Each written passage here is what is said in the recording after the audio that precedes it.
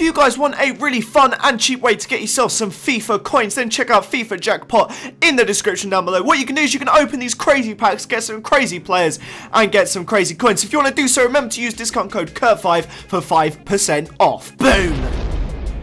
What's up guys, Curtis here and welcome to a brand new mini-series I'm going to be doing, which is FIFA 16-15 completed transfers. Today, we're going to be looking at players that have transfers already completed, and we're going to be doing it throughout the summer, and we're going to look at what we think their FIFA card will be in the next FIFA compared to what their card is now. I found, I think, 7 completed transfers already, and I think this is going to be a lot of fun. So, if you guys could smash that like button, that'd be absolutely amazing. If we could hit 750 likes, that'd be great. Comment as well down below who you think will be the biggest signing this summer. There's some crazy money ones done already, and I'm sure there is a lot more still to come. So I thought I would ease it in with one I'm sure every single one of you guys know. That is Memphis DEPAY to Manchester United. The guy has gone for an estimated fee of around 25 million. Big ones, that's a lot of money, but he is a very, very top player and he's in high demand at the moment. A PSV player who is the top scorer in the Eredivisie. I think he scored the most direct free kicks in Europe over the last 2 seasons by quite a long way, and the kid is looking like a top player. That card, the 82 rated, would be absolutely sensational. The ratings are insane. Next up, we have a player that I think went under a lot of people's radars. I didn't even really see this, and apparently it's been confirmed over the last few days.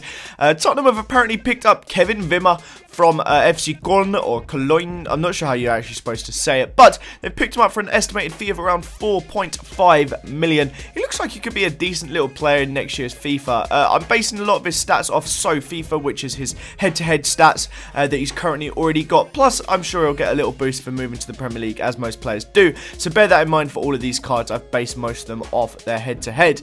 Next up, we have Paulson. This one was just a random one I could find. He's gone on a free transfer from AZ Alkmaar to PSV. It's not really one anyone will care about, but I thought I'll include any slightly relative ones that I found. Next up, we have this guy. Now, this guy, it'll be his first time in FIFA. He's gone from Atletico Paranaense, I think that's how you say it, for 4.5 million. He's signed for Chelsea over the last few weeks. He is a very interesting looking attacking mid. He's had a lot of controversy at Atletico Paranaense, a lot of problems with the management, with the board, stuff like that, but he must be at least somewhat decent if Chelsea are picking him up, and he's around a 69 rating on head-to-head at the moment, so could be an interesting little silver next season. Brasilvas are always fun, especially Premier League ones.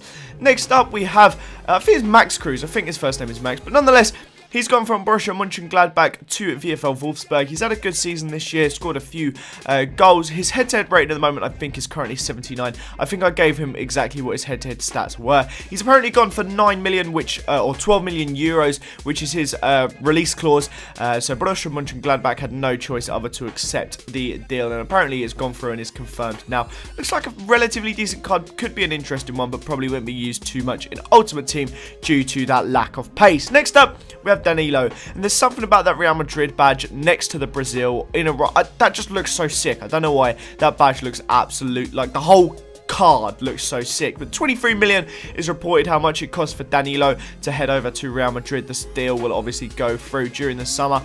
With the little increase he's had in head-to-head and what he'll probably get for moving to Real, that'll be an insane card again. Really solid pace, good defending, good physical, and a nice, well-rounded card. We've all seen how good his informs are. That card will be absolutely insanity. And last, but most certainly not least, we have DYBALA. This is a guy that many people seem to be linked with, but finally it looks as though it's a done deal to Juve. There was tweets going out from the Palermo and from the Juve accounts yesterday saying it's a done deal.